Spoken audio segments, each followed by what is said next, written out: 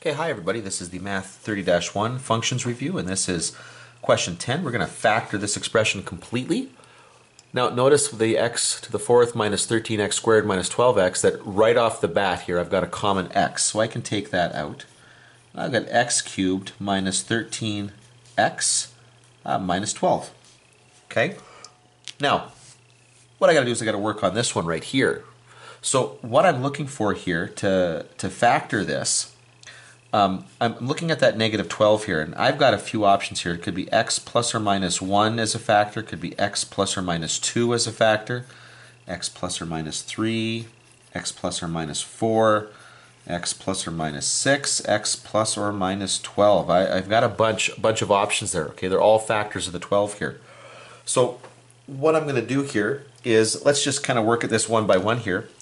If I plug, let's check x plus 1 first as a factor. That's the very first one I've got there. If I plug negative 1 into this, negative 1 cubed is negative 1. Negative 13 times negative 1 will be positive 13. Oh, well, there it is. There it is. This will be negative 1 plus 13 will be 12.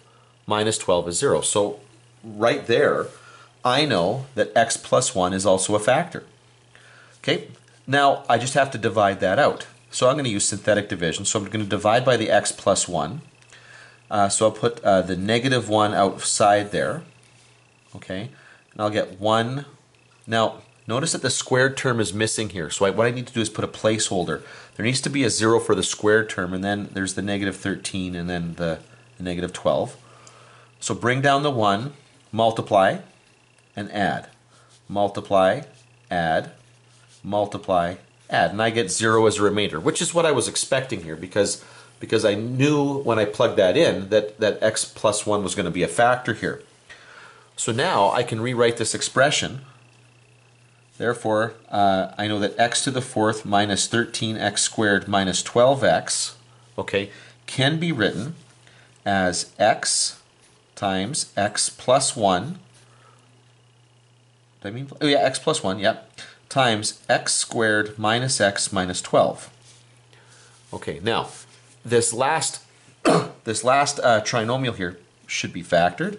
So it'll be x times x plus 1. Now because it's a quadratic, this should be relatively easy to factor, I'm hoping. X and factors of negative 12 that add to negative 1 will be negative 4 and then positive 3. And so there we go. X times x plus 1 times x minus 4 times x plus 3. That's the factored form of this expression.